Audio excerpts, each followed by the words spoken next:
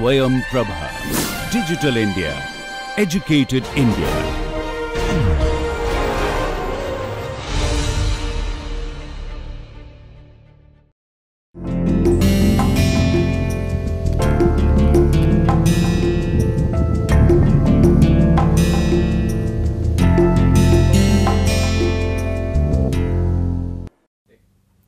Hello everyone, let's begin 7th lecture, and in our 7th lecture we will now start looking at electrochemical nature of corrosion and its thermodynamics.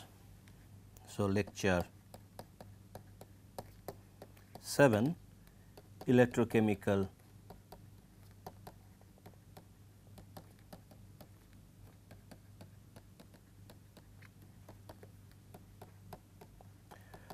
corrosion and its thermodynamics.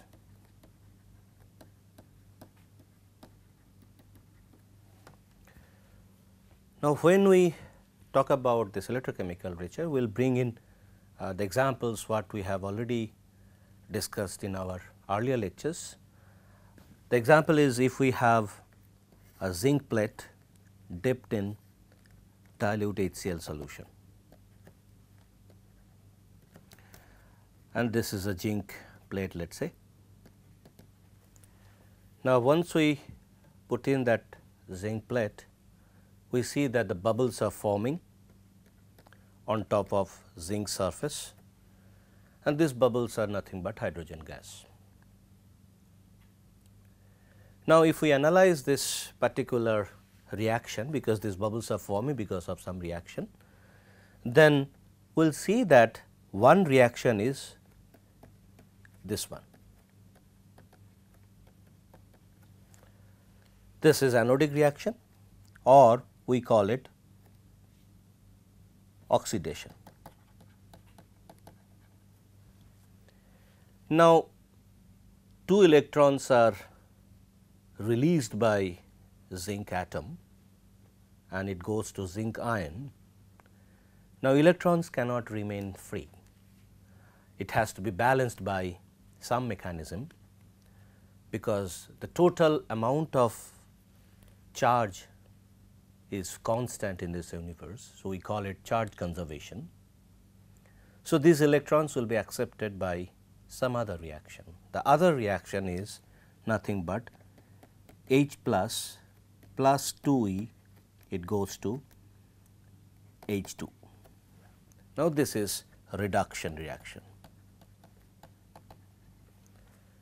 and we also call it cathodic, and this is anodic. Now, if we combine them, then we will see that 2H plus Zn, 2 electron, these two are cancelling each other. So, that means we are maintaining charge balance, and then also we are maintaining the conservation of charge concept. So, that becomes H2 plus Zn plus plus. Now, this is the complete reaction. Now, as we have understood before that when some metal atom converts to metal ion, so it goes into the solution, and that one we call it corrosion. This is nothing but corrosion. So, oxidation is nothing but corrosion. Now, in this case, interestingly, this is the complete reaction. This is the complete reaction, or if we consider the another species that is present in the solution, which is chlorine ion. Now, that chlorine ion will react with zinc plus plus, so it will form zinc chloride. So, the complete reaction we can also write in this form: 2HCl plus Zn equal to Zn plus 2Cl minus plus H2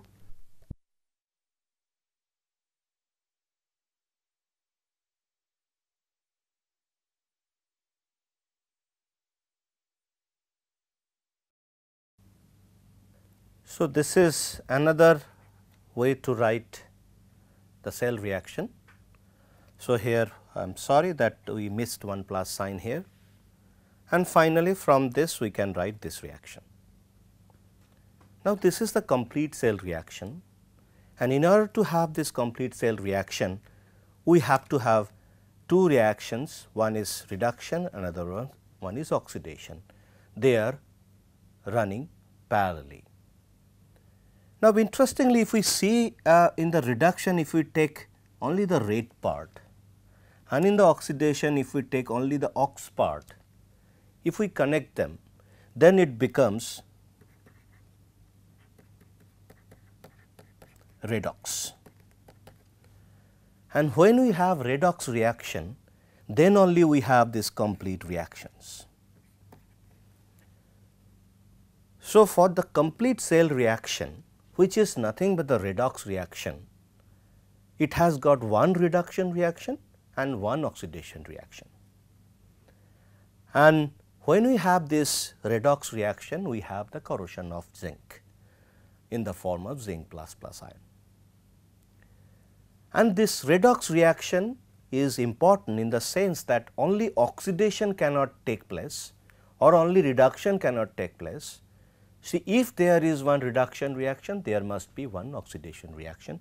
At least from this particular example, it is very clear. And then only we have complete cell reaction. And interestingly, in the redox reaction, we have the number of electrons accepted by reduction is equal to number of electrons generated or released by oxidation reaction. This is very important aspect, and that maintains the charge balance and also the charge conservation. Now, this also reflects a kind of rate thing in rate kind of aspect. Rate means per unit time. Now, if we have this particular reduction reaction happening at a different rate than the second oxidation reaction, then there will be a cumulative charge conservation, charge consumption, cumulative charge consumption. This is nothing but the consumption, and this is generation.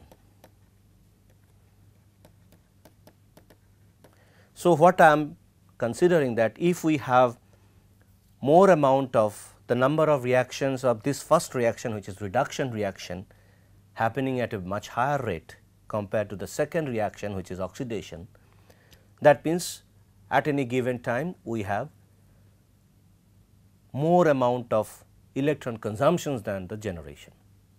So, which will not maintain this charge conservation. So, in order to maintain charge conservation, the consumption of electrons per unit time should be equal to generation of electron per unit time. So, the rate of reduction should be equal to rate of oxidation, and since oxidation is nothing but corrosion, so it becomes rate of corrosion. This is extremely important concept. The rate of reduction is equal to rate of oxidation or corrosion. Now, if we go to see some other considerations, for example, in this situation, the example what we have considered in the previous case, you have zinc and same HCl solution dilute, and in this if we have, let us say, if we have little bit of FeCl3, a small content, it is considered as impurity. then the situation would be different. Now, before considering this situation, as we have seen that if the previous case, if this particular condition, if it is happening at a particular temperature and pressure, if we maintain the temperature and pressure and if we make it a closed system, so this reaction, this particular reaction would reach to equilibrium. Now, when it reaches equilibrium, then this reaction, it also reaches equilibrium. So, now if we consider this particular reaction, the forward reaction is nothing but the reduction reaction. So, this is reduction. Now, if we remove this part, so then it becomes only red, and interestingly reverse reaction is nothing but oxidation, and if we remove this part, then also this becomes a redox reaction. So, combinedly it becomes another redox reaction. Now, in the beginning, of course, hydrogen gas generation would be very fast rate. Now, if we consider the rate criteria, time, rate, in the beginning we have huge amount of hydrogen ions in the system. So, the rate at which hydrogen gas will be generated will be very fast in the beginning, and as we have time lapses, then the rate will decrease and it will be like this. It will flatten out, that means it reaches steady state. Now, when this particular thing is H plus 2 equal to H 2. Now, once we have a generation of hydrogen, the reverse reaction would start happening. So, the reverse reaction would take place now. Initially, it was almost no hydrogen gas. So, it will start with a 0 and then it will also merge with this particular rate. So, this is H 2 minus 2 equal to 2 H plus. So, this is the point where it reaches equilibrium. So, the rate of forward reaction is exactly same as the rate of backward reaction. Similar situation can arise, zinc plus, zinc can go to zinc plus. Here the forward reaction is ox and the backward reaction is red, reduction.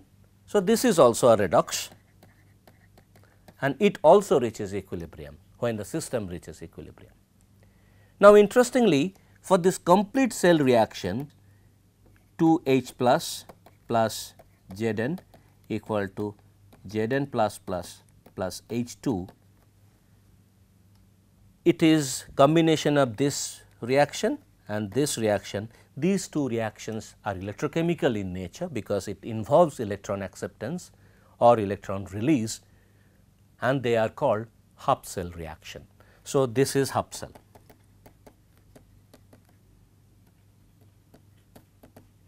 This is one half cell, this is second half cell.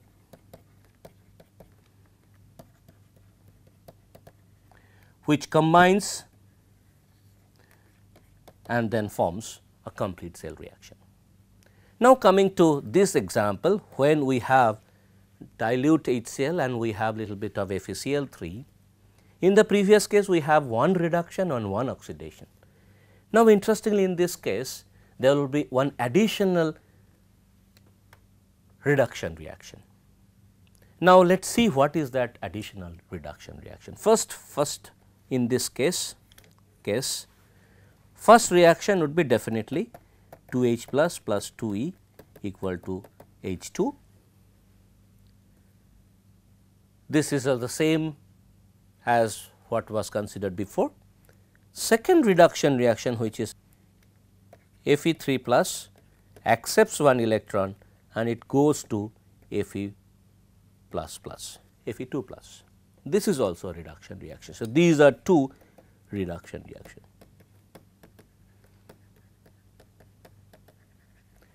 And there will be only one oxidation reaction, which is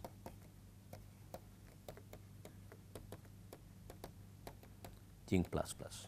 This is oxidation reaction.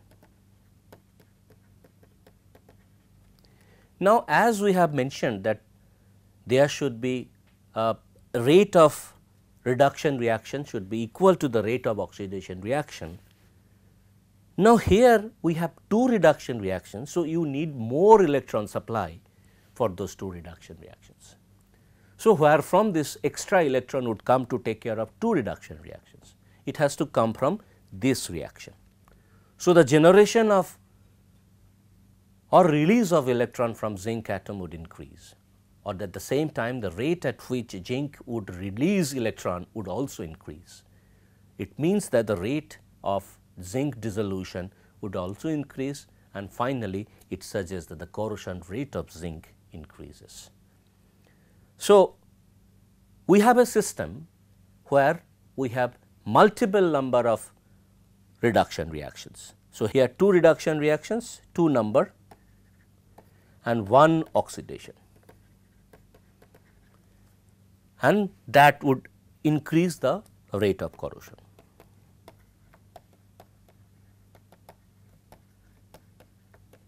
And exactly that is observed when we have zinc in the solution of dilute HCl, where we have little bit of FeCl2 Cl3 impurity. And of course, temperature and pressure both are same, both are maintained same. Now, in this case we can also have a consideration of dissolved oxygen. Now, if it is containing dissolved oxygen would also allow another reduction reaction. So, this reduction reaction for this case, since it is acidic medium, so then the reduction reaction involving oxygen would be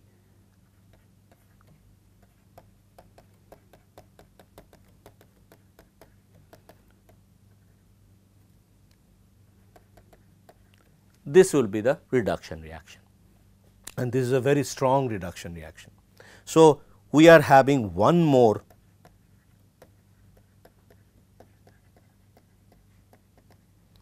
reduction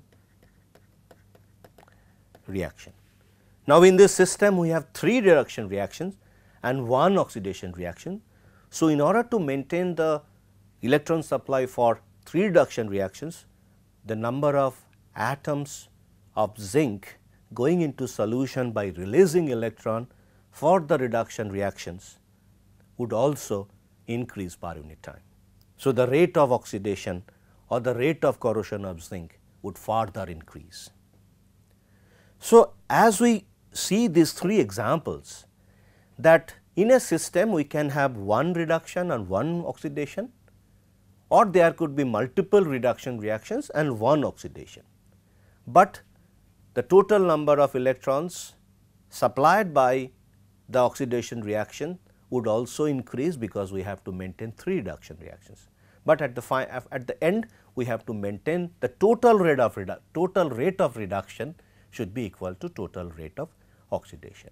So, this particular concept will be clear and it will be quantitatively understood when we talk about mixed potential theory. So, this is a consideration where we have one reduction, multiple reduction reactions and one oxidation reactions. We can have a situation. So, this particular thing we are having, if we try to see a situation. So, multiple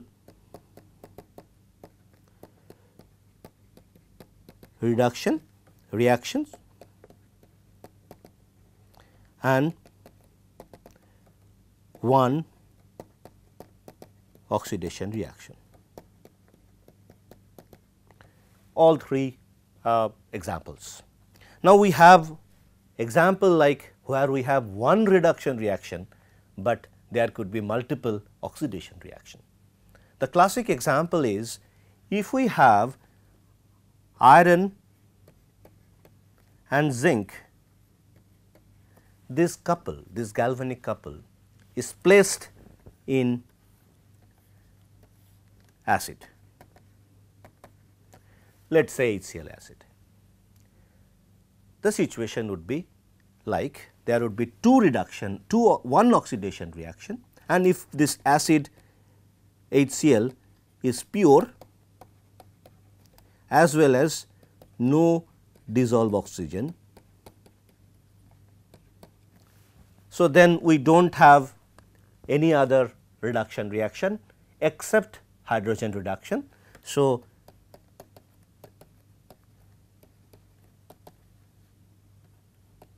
this reduction reaction would take place, and two oxidation reactions are Fe zinc, these two oxidation reactions.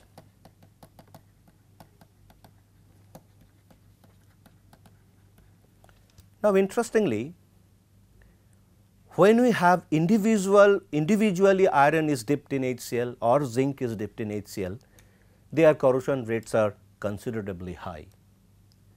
But once we have this situation, a galvanic couple of iron and zinc are dipped in, if that couple is dipped in HCl, then we have both these oxidation reactions going on and one reduction reaction. But interestingly, that time our observation, after some time, if we take it out that couple and try to analyze, we will see oxidation of iron is minimized in couple condition as compared to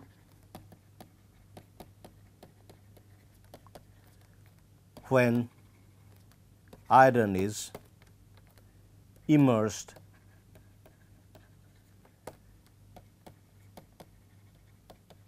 separately in the same acid. But at the same time, if we see the zinc,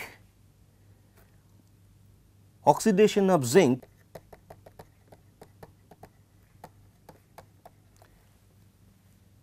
would increase rather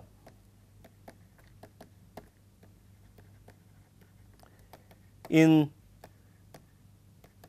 couple condition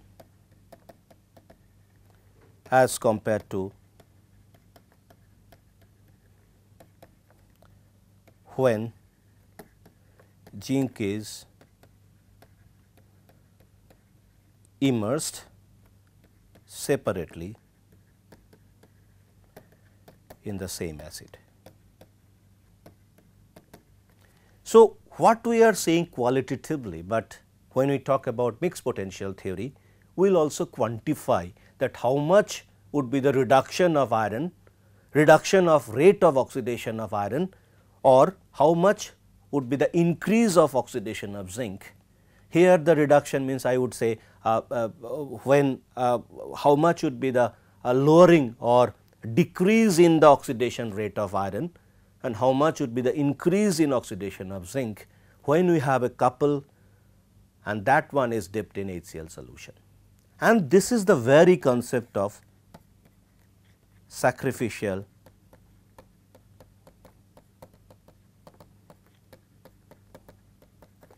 effect of zinc. And here also redox reactions are taking place. Here redox reaction, we consider redox reaction. In this case, we have 2 ox, 1 red. But in our earlier situations, this is 2 ox and 1 red, or I would consider, since we are talking about redox, not ox red. So, we can put it as 1 red, 2 ox. This is the example, couple of iron and zinc dipped in acid. Now, in the previous situation, all 3 examples, this is example 4th, example 3 was zinc dipped in dilute HCl containing FeCl3 and dissolved oxygen, where we have 3 red plus 1 ox, 2 zinc dipped in dilute HCl plus FeCl3. We have 2 red reduction and 1 oxidation reaction, and finally, in the first case where zinc dipped in dilute HCl, we have 1 reduction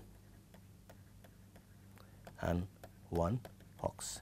So, like that there could be number of oxidation reactions and there could be number of reduction reactions in a particular cell, but finally, we have to make sure that we have to see that the rate of total reduction should be equal to the rate of total oxidation, and because that total rate of reduction and total rate of oxidations are same in order to maintain charge conservation.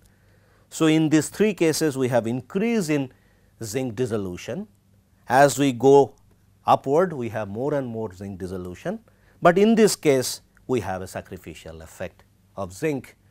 Iron dissolution decreases or minimized and zinc corrosion increases, and that is the very concept of sacrificial anode nature of zinc on iron surface.